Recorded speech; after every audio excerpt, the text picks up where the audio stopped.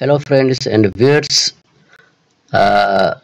We came to the end of uh, part 5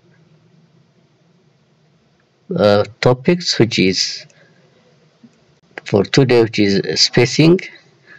So, this spacing is found here, as you can see it.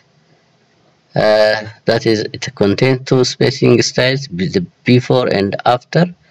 So, before is how much space for appears above the selected paragraph, and for after is how much space for far appears below the selected paragraphs. So that is how you can use it. You can go here and apply. Can you see it? I keep on moving.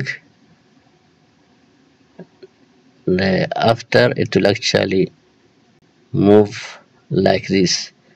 For before again, can you see it? It will actually keep some spacing from the previous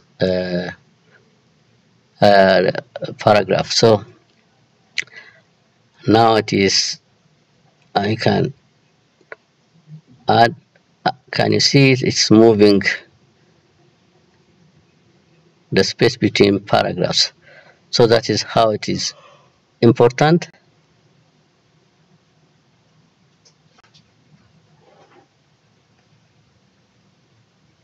Let me accept the change.